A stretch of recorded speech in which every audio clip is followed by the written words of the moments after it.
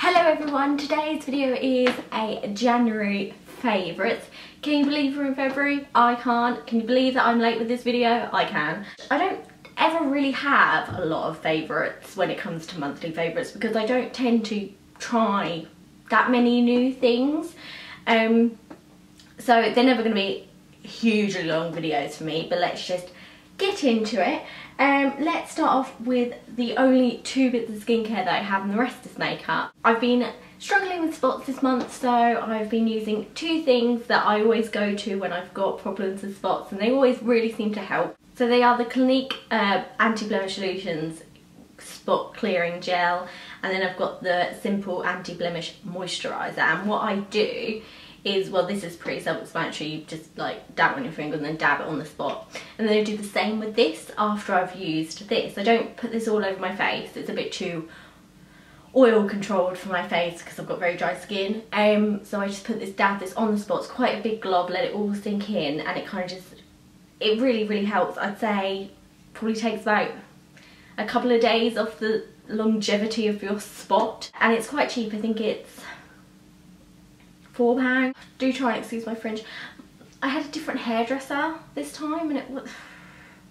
Next up is this little smoky eye brush or smoky liner from Sephora. So you just get some eyeshadow, you put it underneath your eye and you've got your smoky eye, which I've never been able to do because I don't have a brush anything like this. I've really been enjoying testing that out. Next up, this is amazing. This is the Hourglass Modernist eyeshadow palette. I don't know if you can see that because the sunlight's not very good. This is, can we just take a minute to just understand how amazing this is? This is £58, £58? £56, I think it was $58. They've just been released in the UK and I think I have to buy myself another one. These are so gorgeous. Look at that. Can I just point something out here? I mean, I just touched it and there's not a lot of colour, but there is some colour on my hand there, and I literally tapped it. I have to buy myself another couple of these because they are so gorgeous. They're so pigmented. This has got 5 shadows in. I think most of them got 5 shadows in, and I've already thought of so many different ways that I can use this. It is very pricey, but it is worth the money. My next favourite is the Urban Decay 24/7 Glide On Pencil in Perversion. I was going to say Persuasion. Perversion. This, I'm wearing this today. It looks like a liquid eyeliner because it's so pigmented. I mean, if we can just...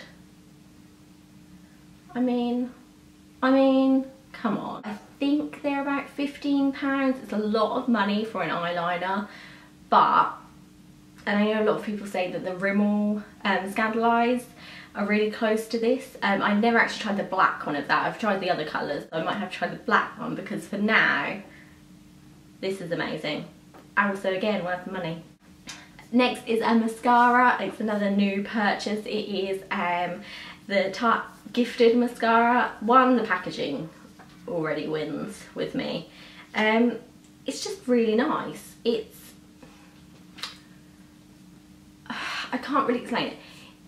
I really like the Too Faced Better Than Sex mascara. It's as good as that, but not quite as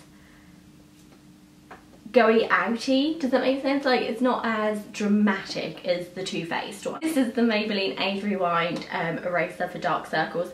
This is really nice. I know a lot of people will think like that's not very hygienic, but I'm the only one that's going to use this and I don't get spots under my eyes. This is really good. I don't think I can get this particular shade in England. I'm going to have a proper look. But it's just so good. It's so easy to apply. You just like dab it on, blend it out with your ring finger. Sorted. It's not the most amazing product in the world. You're not going to put it on and your bags are going to be completely gone. You're not going to look flawless. It's not like that. For some people it might be, because for some people we might not need that much coverage. But it does make my under eye area look a lot better than it did before I used it.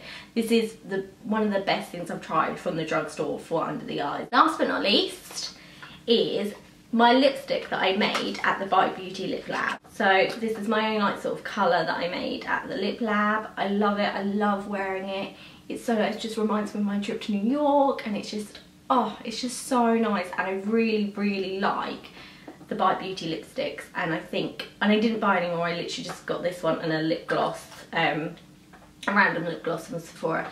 So I think if I do go back to the States, I'm gonna have to be picking up some more of these. I've got two random favourites, I thought I'd throw those in here. I've got a TV show, which is called The Midwife, which I've never watched before. I caught it at work the other day during a break it was on, and I was like, this is amazing, this is a great show.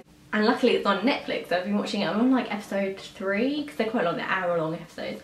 Yeah, I think I'm on episode 3 or 4, and I'm really enjoying it. My next favourite is an app, which is SimCity BuildIt. This has taken up my life. This is my city. Like, they've put a lot of effort into this. It's a bit annoying sometimes, like I've got things and everything. It drains your battery. Drains your battery. So if you do download it, beware of that. But anyway, so that is everything. Sorry it was a bit all over the place, a bit higgledy-piggledy. I'm trying to film before the sun goes down, as usual.